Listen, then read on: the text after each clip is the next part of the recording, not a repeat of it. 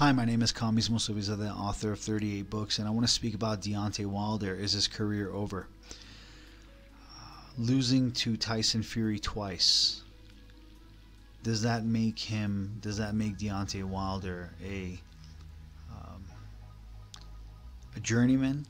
You know, is he gonna have a career as a journeyman? You know, he's not there yet, right? But a few more losses could put him in that category, right? Which is not a bad category, but it means you were once a champion and now you're just getting fights here and there. He'll still make money, and he's still gonna have a huge draw, and he has still has a great record. You know, even losing twice, he still has a great record. But will he still have the same draw? Will he still have the same attention? Will he still get the same attention? Will he still get the same, media coverage? Will he still get the same type of money? Probably not.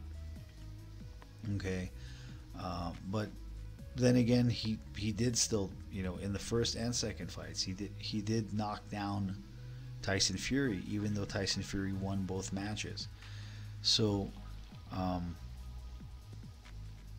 it's hard to call it, right? Is his career over? His career is not over. He's still going to be fighting, but he's not going to be at that same level that he was before. He's probably not going to make the same money that he made before, and he's not going to get the same media coverage that he had before. But that's just the way the cookie crumbles, and that's what it is.